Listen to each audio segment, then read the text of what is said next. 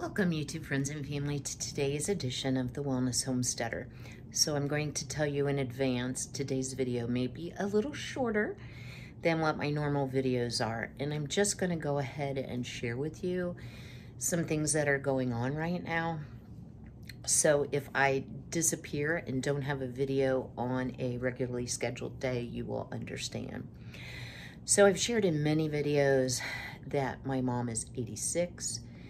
She does have what's called vascular dementia, so it's not dementia, the Alzheimer's type.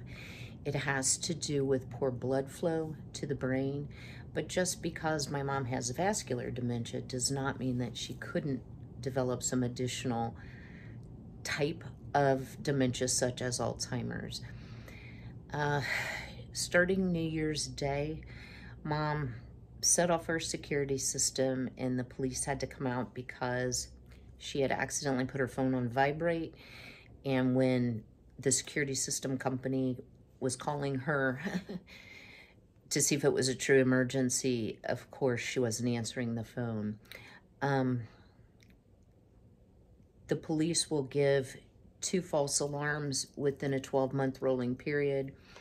And last night, once again, my mom set off the security system. So the decision has been made, and my mom is, thank you, Lord, willing that my mom is going to go to an assisted living. Okay, guys, my apologies. It's just an emotional time for me, and I could really use your prayers. The good part of it is Mom is finally willing, and she has been super resistant, saying, you know, that she's not going to ever leave her home. And I do understand that. I'm a very independent person.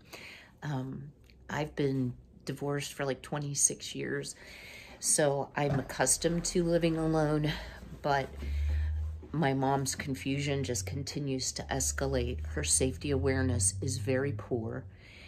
She does get lonely. I do have a caregiver 12 of 14 days. I fill in the other 2 days, but it's only for short periods of time. So when the caregiver isn't there or I'm not there, that seems to be when Mom's confusion sets in. So I'm going to be spending some time, and guys, I'm sorry about being a crybaby, looking at some assisted livings by myself first. The last thing I want to do is take my mom into a facility, because I don't know a lot about local facilities, and it be dirty or unpleasant. You know, I need to weed those out. I would like to be able to give her a choice of at least 2 facilities to choose from, but I wasn't sure. You know, last night she was like, absolutely, I need to go to a facility, and I thought, yeah, she's going to sleep on it and say something different this morning. This morning, the very first thing she said to me was, the time has come and I'm ready. So that I will need to sell her home, and whatever she's not able to take with to the facility, then that will also have to be, you know, like an estate sale type thing. So if you all could just keep both my mom and myself in your thoughts and prayers, I would definitely appreciate it. I'm feeling a little overwhelmed this morning, so I wasn't going to do a video because I knew I'd cry like a big crybaby that I am. I'm so sorry. So let me try to get my mind on something else. I will share something with you that I found at Valley Thrift. And I'm going to do a shout out. Hi, Tina. Tina and I used to work together, and she lives locally to me. And so, Tina, if you've never been to Valley Thrift, it is a must go. It's on Woodman. So anyway, I found this really cool wooden tissue box, and it opens like this. So you take, I mean, tissue boxes have gotten so much bigger, you know, it's always like the mega box. So I just took the tissues, the Walmart brand tissues, out of the box and put them in this. And guys, incidentally, I totally love the Walmart brand tissues. If if I did not know that they were Walmart brand, I would swear they were like Kleenex or Puffs brand. And they even had, like, if you like them with lotion or aloe, they had those as well. So I just thought this was lovely. I'm not a real big fan of yellow, but it does have pink flowers. So yes, that was one of my finds. And I think, okay, here you go. I did disinfect this, I promise. $1.99 is all I paid for this. And I just thought it was so cool. So anyway, all right, guys, second thing. Got the mom thing out of the way. I did want to share with you that I've been crocheting from Vintage Patterns, and I had put a little post up in the community tab, which a lot of you commented on. So here is the finished flower. Is that not so pretty? And this was the yarn scraps I had lying around. It did not take 2 full skeins. I could get 2 pot holders out. So I'm going to be making some more. Drop me a comment below. I would make it an additional video because not everyone loves like crafts and crocheting. But if you would like me to do a video on how to crochet your own very pretty, and it even has a hanging loop, guys, hot pads from Vintage Patterns, let me know. So today I want to share first of all some of my thoughts about the Great Depression. And I'm trying not to be depressed. Kind of goes along with how I feel today. But I had mentioned that we would be doing some Depression era cooking. And I have to tell you guys, I am not in the mood to cook today. I put roast potatoes, carrots, and onions in my crock pot. So I did that before I started thinking about what video I was going to do today. So we're going to talk about Depression era cooking. I'm going to share a book with you. I want to share some of my personal thoughts about the Depression and how it parallels with what we're going through today. But I was looking for some photographs from the Depression, and here's what I can tell you. My father was born in 1932, God rest his soul. My mom in 1935. However, so they were born and lived through much of the Depression. In the area, they lived in eastern Kentucky and Appalachia, so that area remained very depressed past the Depression, and it's just an area that has a lot of poverty. So as I was doing my research and I was looking at Depression era recipes, I thought, I've eaten this way my whole life. You know, that's how my mom cooked. And it really struck home with me that, yes, my grandma Victoria had children to feed. My grandma Elizabeth, she had, 7 living children to feed, you know, and they worked the farm and they were hungry. So they both did a lot of Depression era type cooking. And then my mother carried some of those recipes through my childhood. So I just thought these pictures were so sweet and I want to share them. So this has kind of discolored, that's my daddy and my mommy. And I will share that my dad was drafted, so he was 18, my mom was 15 when they got married. Not because they had to get married, but back then that's what they did. So this is just one of those like photo booths that you could go in. My mom had some pretty banging hair, didn't she? This is from 1950, Mom's school picture. Look at that. Isn't that lovely? And I believe, if you notice the necklace, I believe that's Grandma Victoria's necklace. I'm sorry, there's such a glare that I now have. I thought this really epitomized kind of how they lived, and they did both grow up very poor. This is my dad, and you notice that he's posing. This is tobacco, if you've never seen tobacco growing. So his dad was a Baptist minister and a tobacco farmer. That just seems odd. But they used a lot of those backdrops, such as the tobacco field, for their photographs. So that's my mom and dad. I would love to have some of my mom's clothes, but my mom's so teeny tiny, none of them would fit. Here's a picture in front of a car of mom and dad. My mom had that pretty curly hair too. Had to throw this one in. This is my Grandma Victoria. Look at her dress. I never saw either of my grandmothers wear slacks. This is after my mom and dad were married. My dad is in uniform. My mom doesn't look too happy, but I like that. And then this one was taken in 1968. And that's me, guys. Wish my hair was still that blonde. Look at that. I remember that day. It's one of my first memories. So I would have been, well, that can't be right. I wasn't 7 years old. It's probably when it got developed.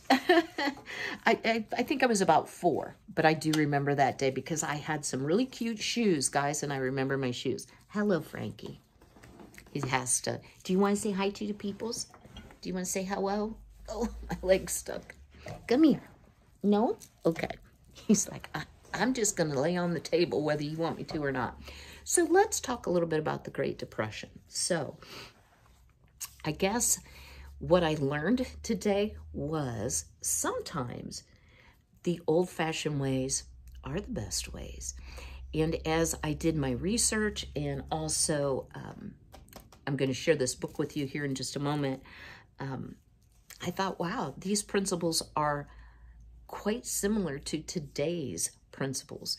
You know, I know we're not dealing with the Depression per se, like happened back in 29, but we are dealing with supply chain issues that are causing us to be a little more creative with our cooking and our purchases and finding ways to stretch that dollar because prices are quite high.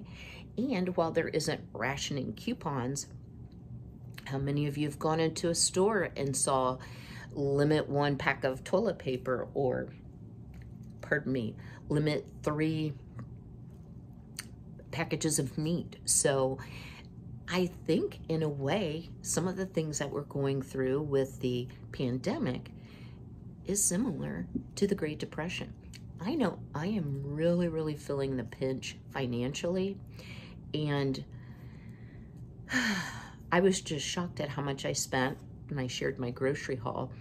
And I thought, you know, I'm going to start doing my Depression era research because I think there are principles that we can adapt to today's living to really save ourselves money. I just paid my heating bill. And guys, I keep my heat at 62, never higher, during the day. And then it shuts off about 7 o'clock at night, down to 58 at night. I'm warm in bed. I'm never cold. I am cold during the day. And my bill was still $103. $103.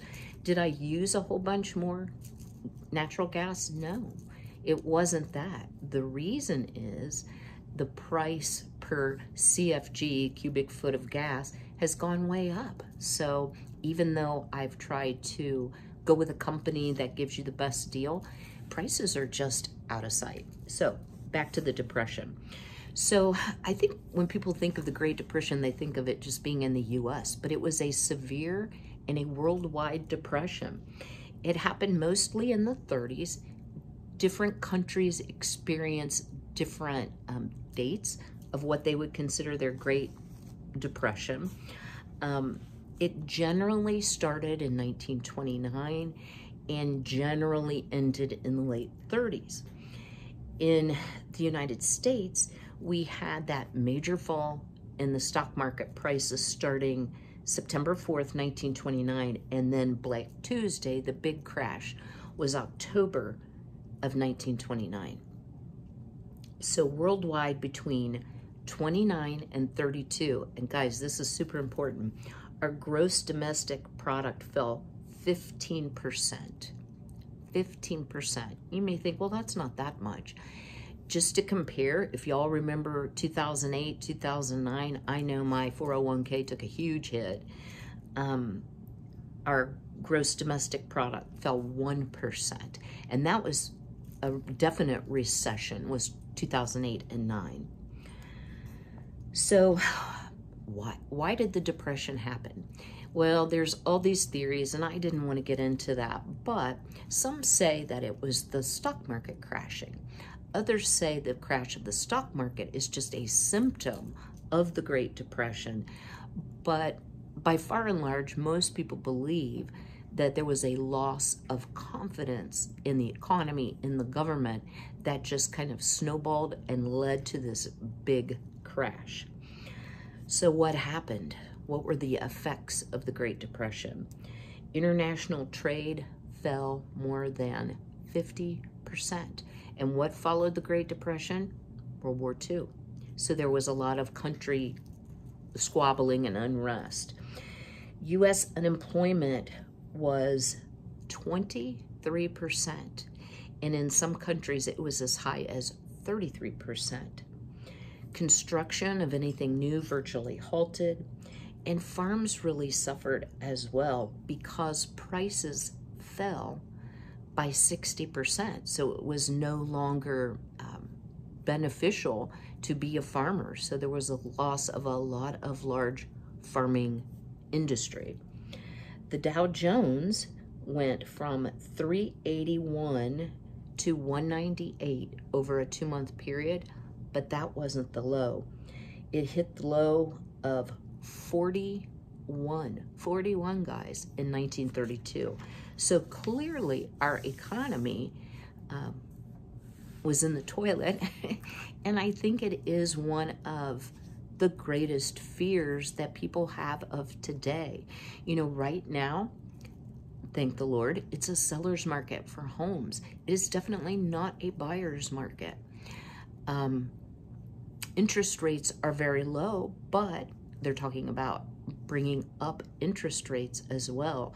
So just with this pandemic, with supply chain issues, with the debt that we have, our government's debt, you know, all of those things are very concerning.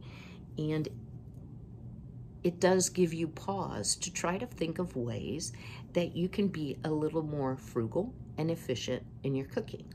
So let's get into what people cooked during the Great Depression. So I purchased this book quite a while back, and it's called Hard Times Cookbook with Back to Basics Great Depression Cooking by Anna Patterson. It's a very thin book, guys. I do not recommend this book. I will link it below. It's, if you can tell, it's very poorly done. The pictures are, it's looking clearer in the camera, but very blurry.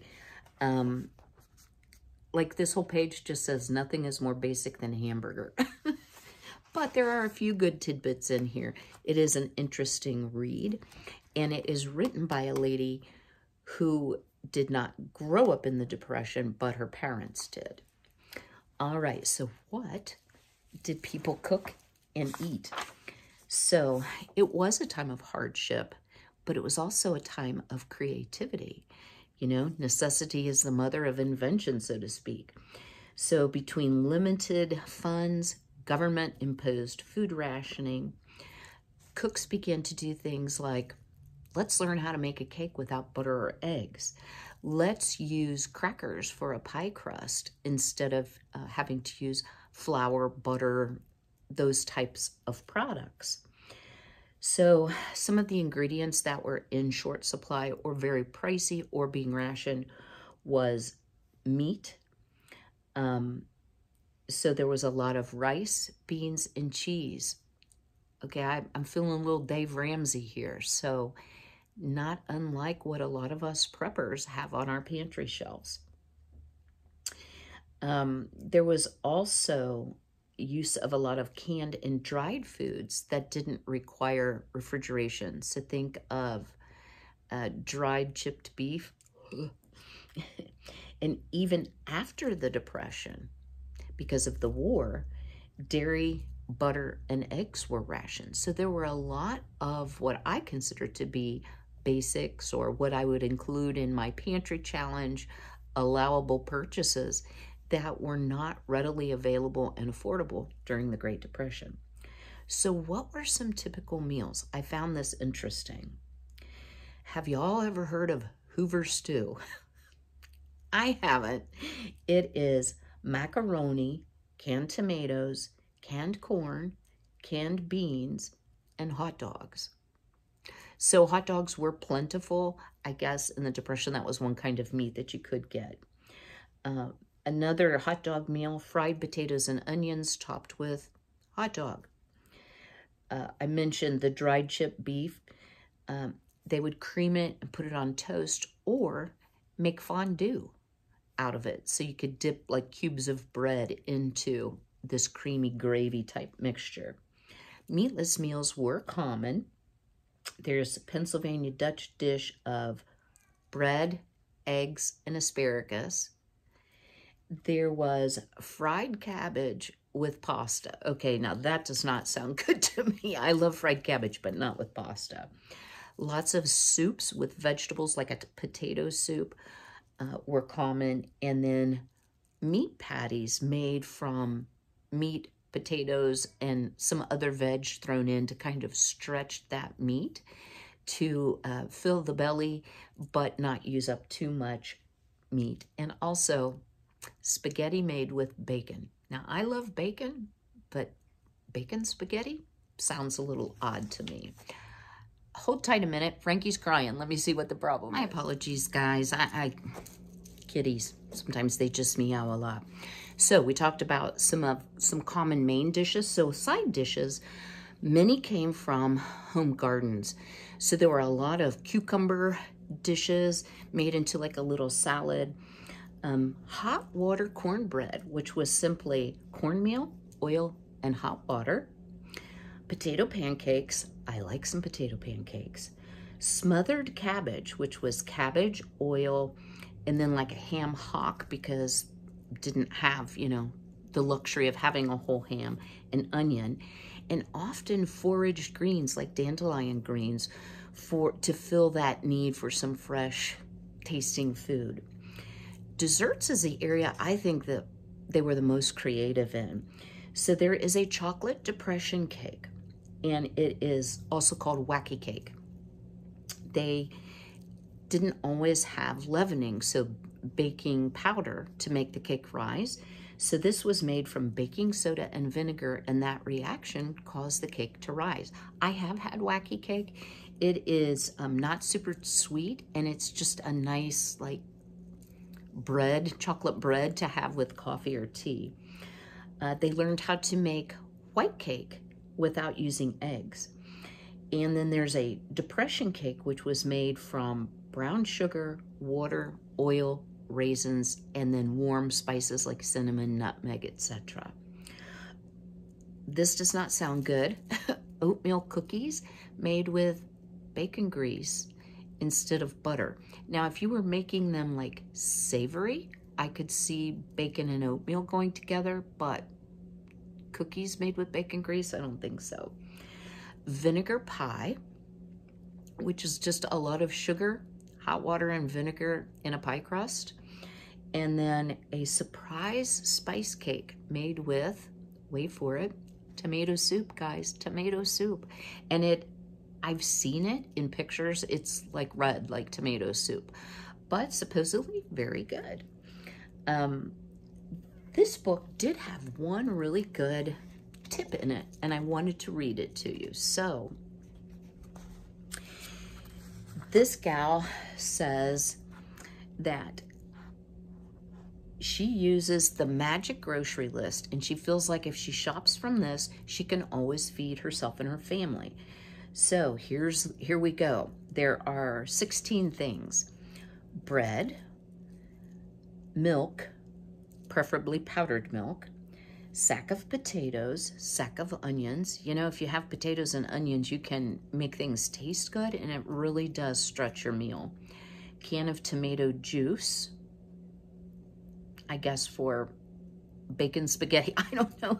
Coffee, tea, basic staples like self-rising flour, margarine, shortening lard, jelly, spices such as salt, pepper, and chili powder, mustard, mayonnaise, or salad dressing, rice and macaroni, dry beans, any kind, oats, and for meat, whole chicken, hamburger, tuna, hot dogs, and cheese, canned corn, green beans, and assorted canned vegetables. One food that is a treat for that month, like pizza. Fruit that is in season. So this is her magic solution. So as I said, this book is super basic. Not a lot of recipes that I found would be interesting for us to cook. So I want to put this out for a vote, guys. So I have 3 dishes, and I will let you all vote. Whatever you decide, that's what I'll make for our first Depression era cooking. So number 1 is end of the month soup. So you take whatever you have in your refrigerator, you know, a little bit of green beans and corn that are left over, some of the roast that's left over, whatever is in your refrigerator that's kind of left over, make a soup out of it. And you can also add some noodles or macaroni to make it more filling. Number 2 is a tuna dinner. So think, and I did get that recipe from this book, think tuna casserole. This has potatoes, margarine, flour, salt, pepper, milk, cheese, onion, green pepper, canned tuna, and breadcrumbs. So that's an option. And then number 3 is one that I really like and enjoy, and it's called one pot spaghetti. This was something we had all the time when I was growing up, and it's a good filling dish, but it's made with some unusual ingredients. It's more like a goulash than what you would think of spaghetti, and you can certainly cut back the meat in it, and you can also use hamburger or ground pork. So 3 again, end of the month soup, tuna casserole we'll call it, or one pot spaghetti. Drop me a comment below. So I want to thank you all for bearing with me. This is not my typical video. Excuse me, I'm fighting the hiccups. I just have a lot on my mind, guys, and you know, how do you eat an elephant? One bite at a time. So that's what I'm going to have to do.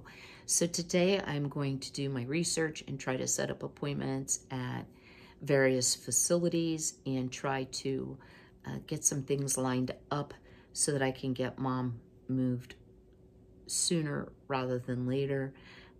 My biggest fear is that in her confusion and her poor safety awareness that she'll take a bad fall. I didn't share this. She fell before Christmas and hit her nose across here on a cement step. Thankfully, she didn't break any other bones. Pretty sure she probably broke her nose, but they don't really do anything for that anyway. You know, so she's been dealing with a bruised and swollen nose for a while. So I just want my mom safe and well cared for. And I did offer, some of you may be wondering, I did offer, you know, did she want to move in with me? And the answer to that was absolutely no. And I appreciate that, because I don't know if that's the best solution. It would certainly change my life. And I think it will be good for my mom to be able to socialize with others who have the same memory type issues that are her own age, and have more of a social life. She's not gonna have that here. And my mom's a handful, guys. It would not be easy. So anyway, enough of that. If by chance I don't pop up with a video on a regularly scheduled day, I think you'll understand now. Something came up and I've just got my hands full. So if you haven't already, please go ahead and smash that like button. If you know someone who would be interested in Depression era cooking and would like to have a voice and a vote for what I make, definitely share my video. You know, there's a little button that says share with an arrow, and you press that button, it'll give you the options of how you can share it.